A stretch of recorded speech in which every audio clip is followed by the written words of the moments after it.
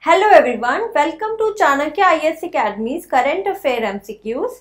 Let's see today's questions. Question number 1. Which country's Kabaddi team has clinched the Asian Games title in 2023? The options are A. Iran, B. Indonesia, C. India and D. Pakistan.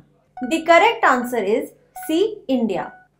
Indian men's Kabaddi team defeated Iran by 33-29 to win the gold medal in the Asian Games 2023, which recently concluded. Indian men team won their 8th gold medal in 9 editions of the sport in Asian Games. India women's Kabaddi team has defeated Taiwan in the final earlier.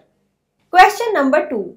When is the World Hydrogen and Fuel Cell Day celebrated? The options are A. August 8, B. September 8, C. October 8 and D. October 18.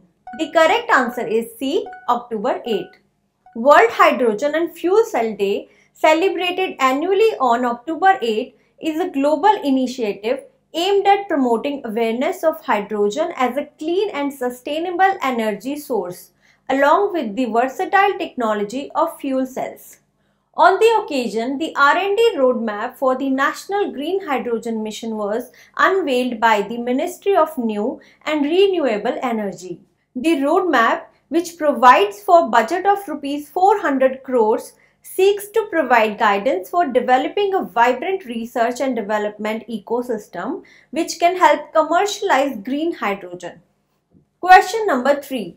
Red-rumped hawklet, a new dragonfly species, has been discovered in which of the following region? The options are A. Western Ghats, B. Terai region of Bihar, C. Indo-Myanmar border region of Arunachal Pradesh and D. Eastern Ghats. The correct answer is A. Western Ghats. Let's know about red-rumped hawklet. The scientific name for red-rumped hawklet is Epithemys vianadensis.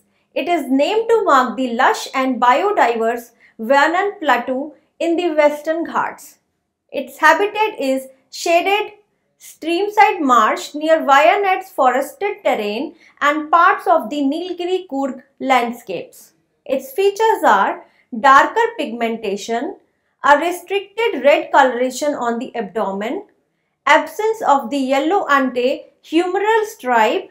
Let's know about the growing condition. It is profoundly seasonal, which is observed during the month of October in skies. It spends the remainder of the year in the aquatic larval stage. It bore a striking resemblance to ruby-tailed hawklet. Let's know its significance. A 2% genetic variance indicates the presence of a new species. In this case, an astonishing 12% genetic difference was observed. This marks the first instance of an Indian dragonfly being documented with genetic evidence substantiating morphological distinctions. Question number 4.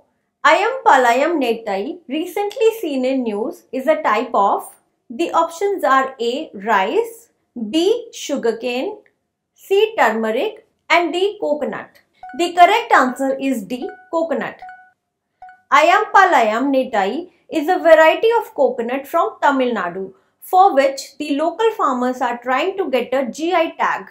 It has high oil content and a sweet kernel. It is drought and disease resistant and promotes intercropping. Question number 5.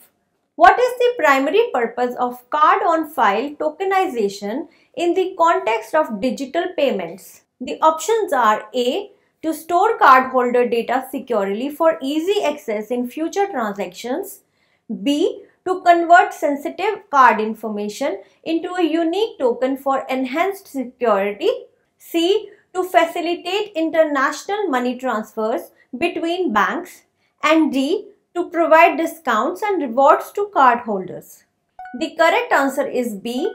To convert sensitive card information into a unique token for enhanced security.